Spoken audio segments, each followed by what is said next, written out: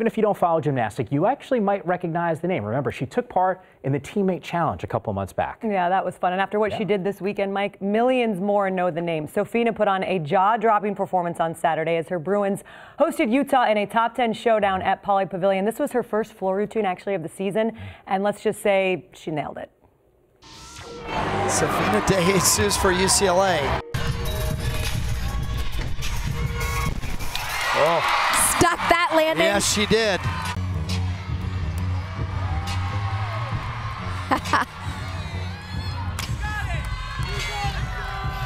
Getting her game face on for this final tumbling pass.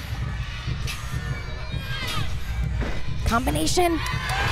Wow.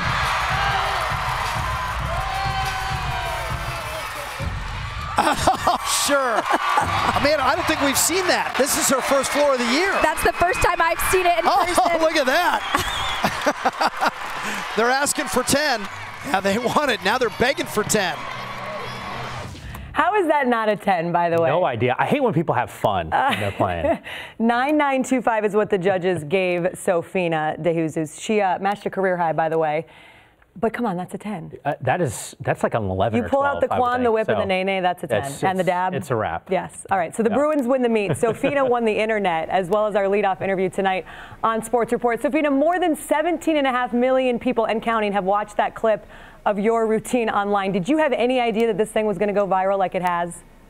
No, not at all. I had no clue whatsoever. I was just excited to finally compete floor, so I want to go out there, have fun, perform. You know, I love dancing and I love performing, so that was the main goal, to go out there and hit a good one for my team. It shows. Yeah, I think that's a fair assessment of what we saw. But someone actually tweeted that the halftime of the Super Bowl should have been you and Beyonce. Like that. Which I do love. How did the choreography for the routine come together?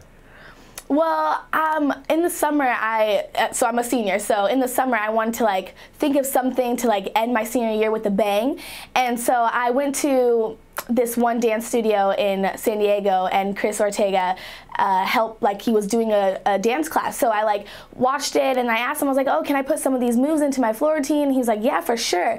So I took some of those moves, and then I went home over winter and Christmas break, and my sister is an amazing dancer. So I was showing her some of the dance moves that I thought that I should incorporate, and she helped me come up with more choreography and blended it in, and it was amazing, and I was so thankful for her. And then when I came back to practice, then Ms. Val cleaned it all up. So it was kind of a combination of a whole bunch of people, you know.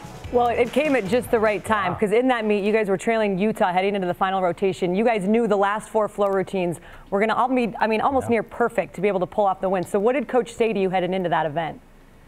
Well, we don't look at scores, you know. I feel like we try to keep in our Bruin bubble so we don't, get distracted by anything else. So I actually had no clue if we were ahead or behind or how close we were. I was just trying to end this meet with a great ending, you know. So I think that when I went up, I just wanted to pump up the team a little bit more, because I feel from the beginning of the meet, it started a slow increase, and then I was okay, let me pump up the team and just go all out for this floor routine. So that's what my intention was, and I feel like I did that, and then it increased after that.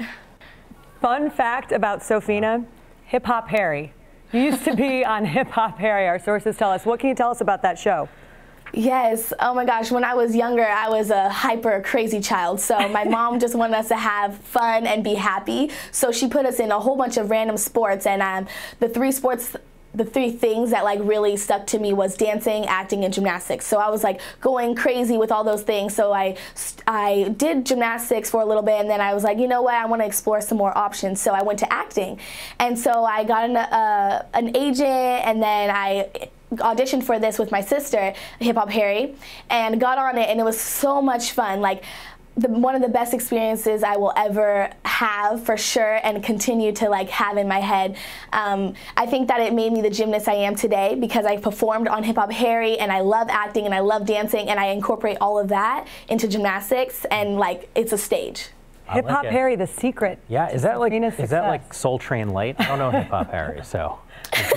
It's like a cool Barney. Yeah. Oh, okay. Yeah. But it's a better version of Barney. Well, in my opinion, I'm biased. Soul Train Light. I had it right then. I had it exactly pegged. Sophina, we cannot wait to see you and your teammates back in action Saturday against Oregon State right here on the Pac-12 Network. You. Congratulations on the success this year. Thank you so much. Can't wait.